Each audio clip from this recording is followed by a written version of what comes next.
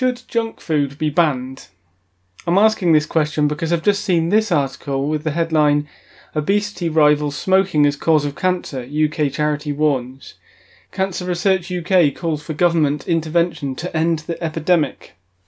Obesity is rivaling smoking as a cause of cancer, responsible for more cases of bowel, kidney, ovarian and liver cancer than cigarettes, according to the UK's leading cancer charity.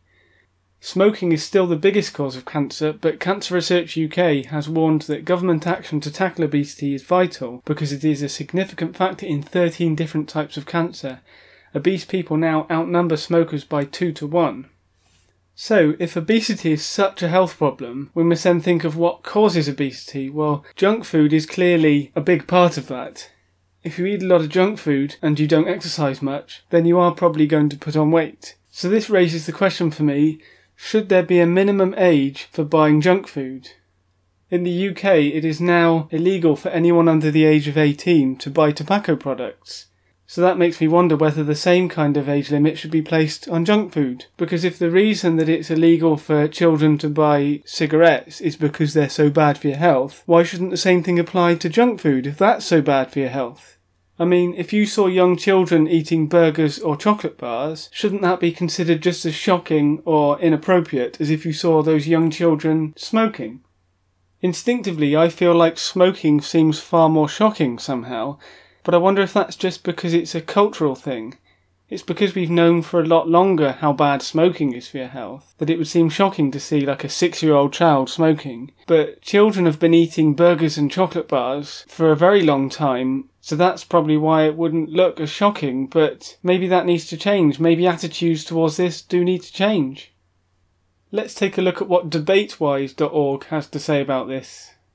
The first point it makes is, junk food is highly unhealthy and can transform fit, unhealthy human beings into obese, lazy people. Is this what we want Earth to become for the future generations? I should think not. Eating too much junk food can cause your life to be shortened, and this is terrible. This is why I believe junk food should be banned.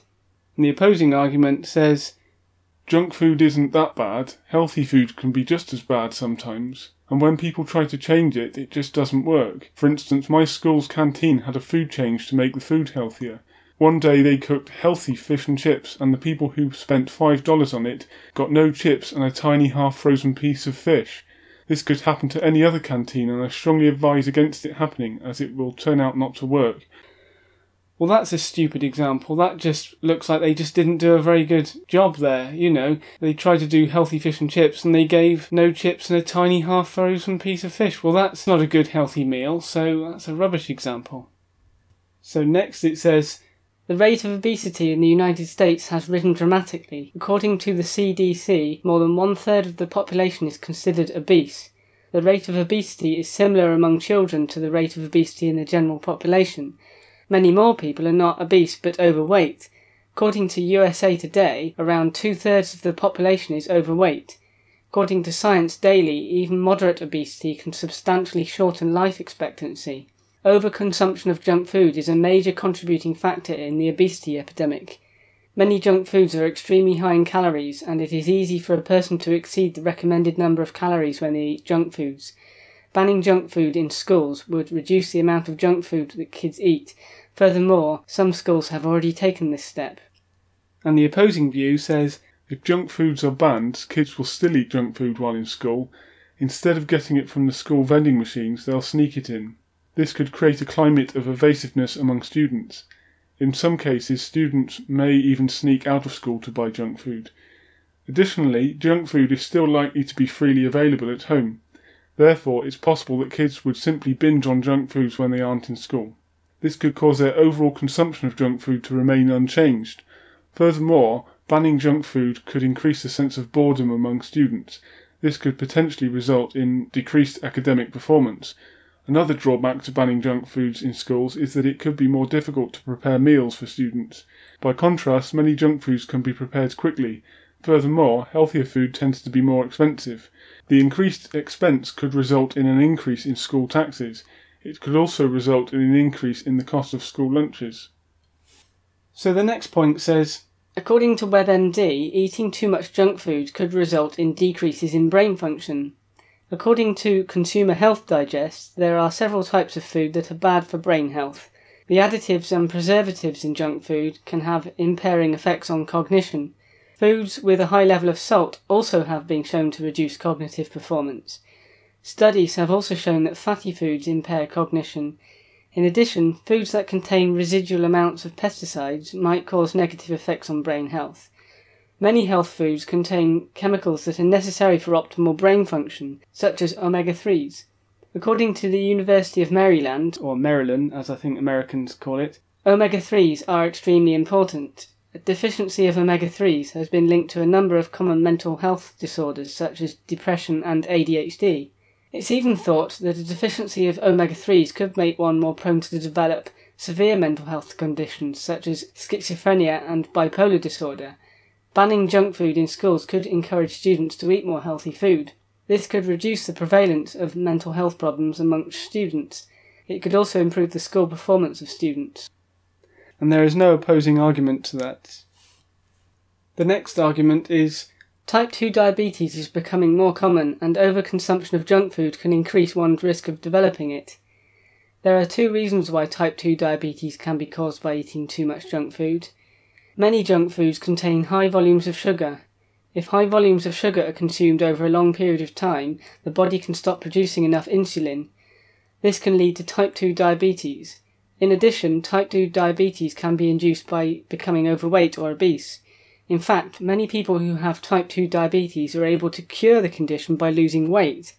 Serious health complications can result from type 2 diabetes. In fact, type 2 diabetes can even result in serious circulation problems that can result in amputation. In fact, diabetes is considered to be one of the primary causes of death in the United States. According to the National Institute of Diabetes and Digestive and Kidney Diseases, type 2 diabetes can develop during one's childhood under some circumstances. Banning junk foods in schools could result in a decreased rate of obesity and fewer kids would overconsume sugar. These habits may stick with kids for life, and this could further reduce the frequency of type 2 diabetes. And there's no opposing argument for this. Next it says, heart disease is a common cause of death in the United States, and it has been known to develop in children younger than 18, according to WebMD. Poor diet is a major contributing factor to the development of heart disease. Therefore, an improved diet from a junk food ban in school could help reduce one's risk of developing heart disease. The reduction in obesity rates that could result from banning junk food in schools could have a particularly significant effect in terms of reducing the frequency of heart disease. And the opposing view says, it's unknown how much kids' consumption of junk food would be reduced by banning junk foods in schools. If the ban didn't reduce the amount of junk food that kids eat, the rate of heart disease would likely remain unchanged. Next it says, during childhood, bones are developing. Growing children need a significant quantity of calcium each day for bone development. Without enough calcium, serious defects in bone development can occur. A poor diet can increase one's risk of developing osteoporosis, according to UPI. In addition to the lack of calcium in junk food, many junk foods contain high levels of sugar and fat. This can weaken bones. If junk foods are consumed in schools, this may cause kids to continue to eat a poor diet as adults. It's thought that the first 6 years of life are crucial in ensuring that a proper diet for bone health is maintained throughout one's life. And there's no opposing argument for that. And next it says, banning junk food is likely to have an impact on one's diet throughout their entire life. Prominent psychologists feel that healthy habits are formed during childhood. According to Blakes-Lee, a prominent psychologist, dietary habits formed in childhood tend to last throughout life. And the opposing argument says, if children sneak in junk food from home, banning junk foods in schools won't help children to learn healthier ways of eating for life. Instead, the time and effort that went with sneaking in junk food could reinforce the habit of eating it even more.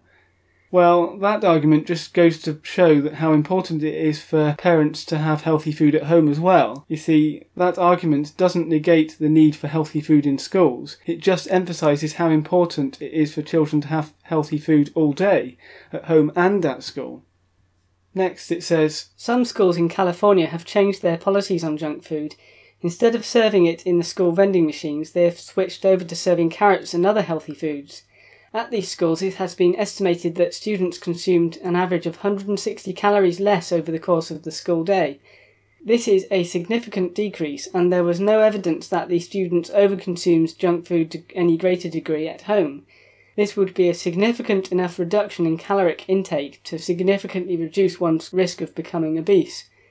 If food that is served in vending machines at schools has health benefits, it would help to ensure that students get proper nutrition.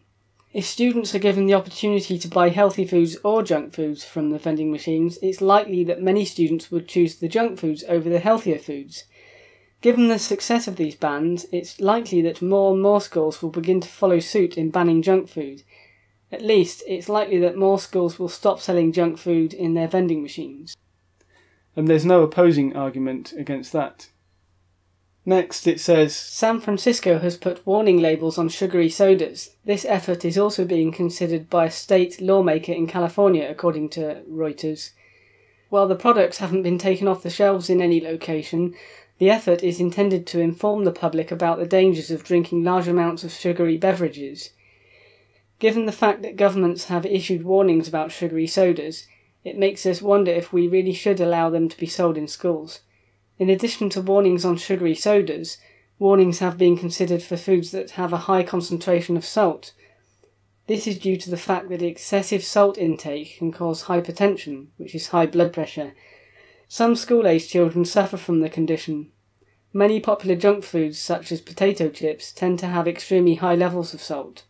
It's not just San Francisco that is taking a stance on overconsumption of junk food. In France, there recently was a law passed to prohibit refills of sugary sodas. And the opposing view is, while these laws have been successfully implemented, many feel that this is evidence that bans on junk food in schools could be a stepping stone to giving the government increased power over our day-to-day lives. A bill was even considered in New York City that would prevent sodas larger than 16 ounces from being sold. There was a large amount of opposition to this law. It can be difficult to determine where to draw the line as to what constitutes junk food. Foods vary considerably in terms of their nutritional value, so it could be challenging to create a universal definition of what junk food is. next it says, While many things on the McDonald's menu are still very much junk food, the chain has begun to make an effort to reduce the amount of trans fats in their foods. According to CBS, one of their French fry oils no longer contains any trans fats. This helps to reduce the negative effects of the grease on the cardiovascular system. Furthermore, they have begun to incorporate healthier menu options in addition to the junk foods they offer. For instance, McDonald's has started offering a variety of salads. In addition, they have begun to offer snack wraps with a relatively low amount of calories. This illustrates that Americans are becoming more and more health conscious. Therefore, many people would likely be in favour of banning junk foods in schools. And the opposing view is, the fact that McDonald's and other fast food chains have made an effort to make their menu items healthier doesn't necessarily mean that people would tend to support banning junk foods in schools. McDonald's and other fast food restaurants still sell quite a lot of junk food. Therefore, many people would likely be disappointed about a ban on junk foods in schools. Another argument against banning junk food is, to ban junk food would be a complete failure. It would also leave people feeling that their freedom of choice was taken. A better way to handle junk food is to make laws more strict about ingredient labels. Perhaps require foods with little nutritional value to have their nutrition facts be bolder and in a bright colour. And there's no opposing argument against that. And finally, it says, every moving junk food franchise accumulates approximately $1 million per day. There are over 500 such franchises all over Australia and USA. Multinational companies like Lay's, Doritos, etc. also make in the millions and billions. So imagine the amount of international money that would be drawn in every month. This kind of cash flow is a necessity for big country economies to run. Hence, we should not let fast food joints or junk food producing companies be shut down. So there you go, those are the main arguments for and against banning junk food for young people. But what do you think? Why not post a comment to let me know? Anyway, I hope you found this video interesting or helpful in some way. If so, why not give it a like and perhaps subscribe to the channel as well to see future videos. Anyway, until next time, I wish you the very best of health.